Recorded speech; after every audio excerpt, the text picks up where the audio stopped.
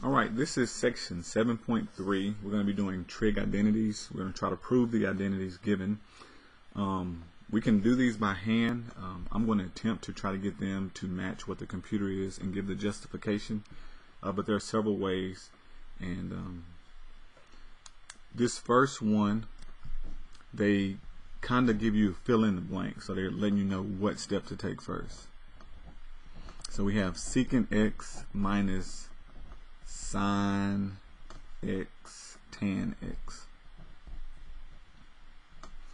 and then across we have equal, we have a blank spot, so they've changed one thing and they still have minus sine x tan x.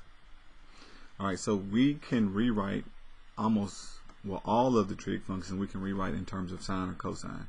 So that's what we're going to start doing here. We're going to have secant, we're going to rewrite that as 1 over cosine. That's the reciprocal identity. 1 over cosine x. Alright, so that's going to be our first blank. That's going to be called the reciprocal identity, and we're going to do 1 divided by cosine x.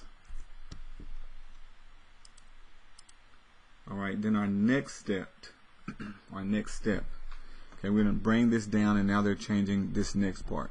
So we have 1 over cosine x, which we've already changed, and then minus, we have the sine here, sine x, but we can change tangent in terms of sine and cosine. Tangent is equal to sine x divided by cosine x. Alright, so we can do that part. And that is what they call the tangent identity, converting that to terms of sine and cosine. So we have 1 divided by cosine x, and then over here in the next one we have sine x divided by cosine x.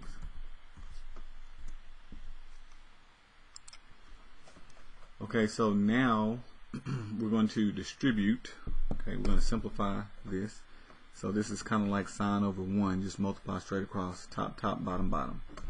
So this gives us 1 over cosine x minus sine times sine is going to give us sine squared x over cosine x. Alright, sine squared x over cosine x. So we have 1 divided by cosine x, and then in the next bubble we have sine squared x divided by cosine x. Let me see if I can get this right.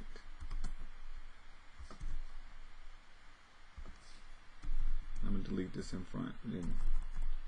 Alright, so sine squared x minus cosine x. This is by multiplying the two factors. So all we did was multiply these two factors together. Alright, now we're going to simplify. So we got two parts left. So since we have the common denominator, we can combine these two. So as one fraction, we will have 1 minus sine squared x over cosine of x. So we have one expression. Let's do a division bar first. 1 minus sine squared x divided by cosine x, and this will just be by right with a common denominator. And then lastly, this is kin to one of the trig identities, namely sine squared x plus cosine squared x equals 1. If you move or you subtract cosine squared x from both sides, you will get that cosine, so you subtract sine squared x from both sides. I think I said cosine. Subtract sine squared x from both sides. That will leave you with cosine squared x on one side equals 1 minus sine squared x. So we can substitute cosine squared x right here using the trig identity, what the Pythagorean identity is the name of it. So we get cosine squared x divided by cosine x. So that's going to be Pythagorean identity. COS, do division bar first. COS